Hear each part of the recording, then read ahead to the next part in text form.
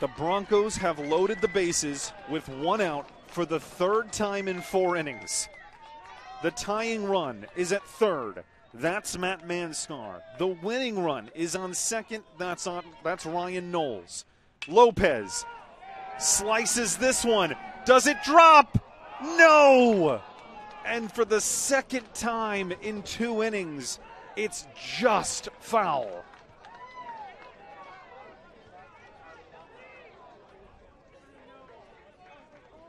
Again, a deep fly ball should tie this game. You'd love the game-winning hit, but just need the run. It's a long, painful strike one. It's chopped to the right side. The Broncos are going to tie the game. It's an RBI ground out, but the Broncos are on the board. First baseman, number 18, Brennan McKenzie. And the Broncos can win it here, or we go to extras. Velasquez is off the hook. On the other side for Cal State LA, Saxon Andros cannot win this game. It's an RBI ground out for Cesar Lopez. It was never going to be a double play ball. I am shocked that they are pitching to Brennan McKenzie. He means nothing, and there's a base open. They are willing to pitch to him with Drew Cowley on deck. It's an interesting move. The last time a team did this for the Broncos, it was that Ryan Knowles walk-off in the first game of the season. With a base on, or the base open, runners on 2nd and 3rd, and 2 men out. They pitched to him, and Knowles made him pay. Can McKenzie do the same?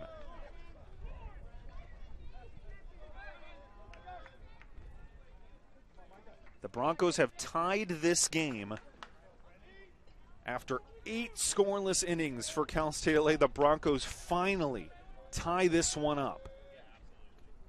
And the winning run stands on 3rd. This one gets away! Are the Broncos going to win it? Yes! Oh, it's ridiculous! A walk-off wild pitch. Because how else would this game end? Peterson, Liggins, Henderson trying to find peace in the post, and it's going to go out of bounds. Last touch by Smith. First time we've seen Q Van Hook into the game. Q, the 5'9 senior from San Diego, originally by way of Palomar College, but obviously being from San Diego, well familiar with Point Loma. Inbounds pass to trigger from Henderson. Peace got a step. Catching goes straight up. Peace misses the first, misses the second.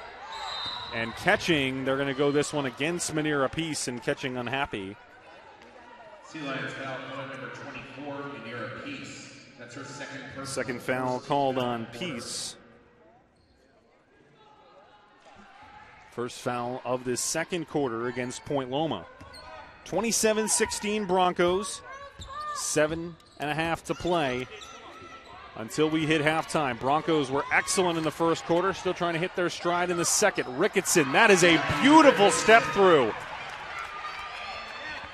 It had a little bit of a look of a travel, but it was such a long stride that it was essentially that step through move, which is legal.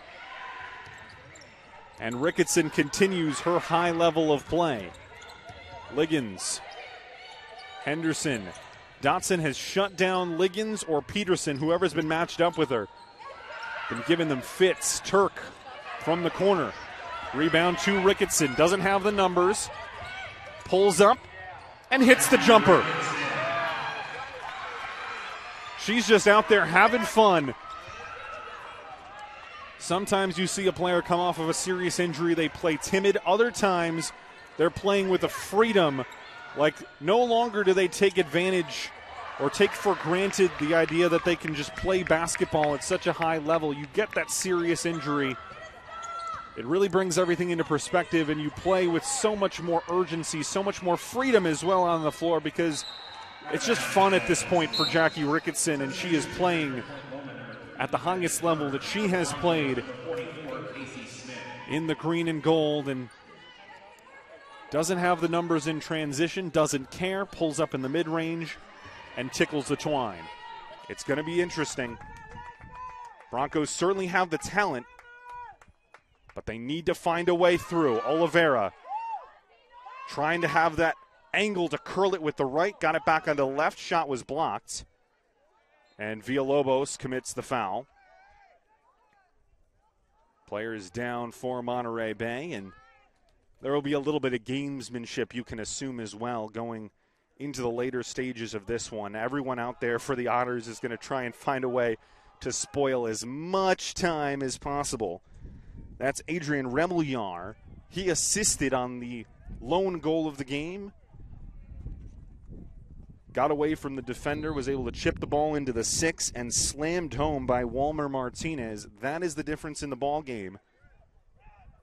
And the Broncos, who came into this game 3 points, and they guaranteed a top 2 spot. A draw today and a draw against Sonoma State would do the same. Obviously, a draw and a win against the Seawolves would also get them into the top 2. So, needing one result from their final 2 games, but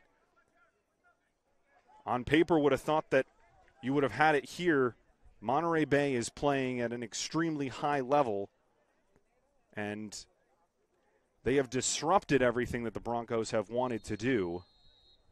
And again, referee Nathan Max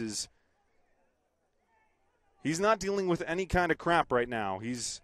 Every single time he sees the Otters trying to do some kind of time wasting, he's going to stop the clock.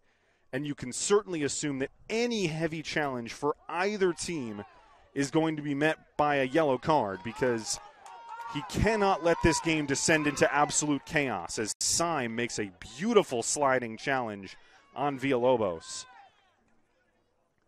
Oliveira cutting through the midfield. Feria, Villalobos on the outside, looking for a teammate, cut out by Syme again.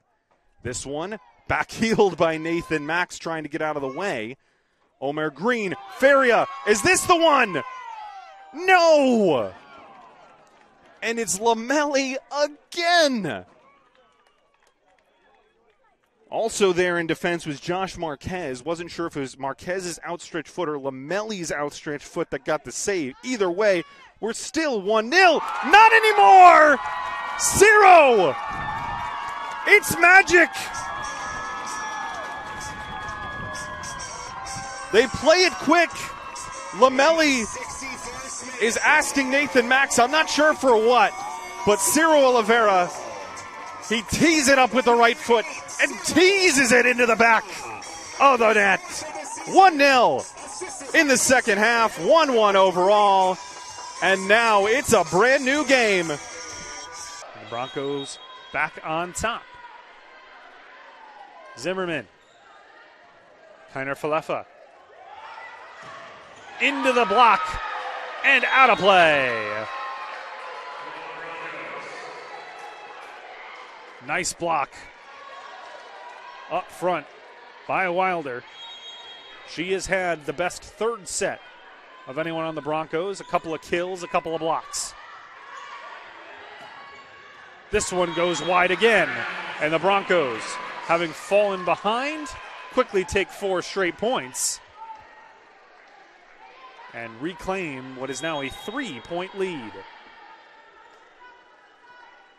Zimmerman. Nice sliding dig by Kiner Falefa. Sherbert. Wilder pokes it over. Broncos reset the defense. Wilder setting up on the right side. Another block inside. This one goes over. Diamond. Zimmerman. Still Diamond. Still Zimmerman.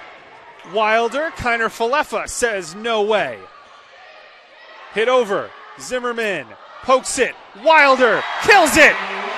Huge point in this match. Got 2 huge blocks from Jane Woodward. The big number 8 in the middle, 6'3" junior from Portland, Oregon, had 2 huge blocks in that point. And Allie Wilder gets a pivotal kill. Zimmerman, flat serve.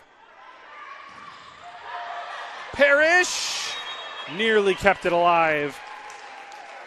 Zimmerman lays out for it but cannot get a hand on it. But the Broncos reclaim their lead and now have a 15-12 lead. Back to serve for the Silver Swords is Enos.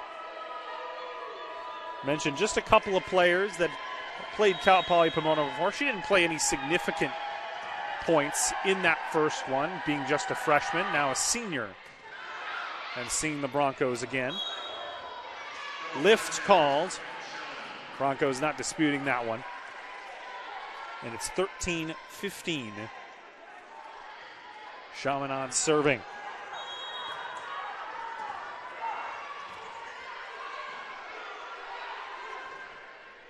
Serve over the top. Sherbert, Zimmerman, Parrish. No. Well blocked. Wilder tries to go short. This one hit over. Sherbert got caught off guard. Parrish, she's not going to miss two. First one into the block. Second one off the right side of the block. And sprays out and down.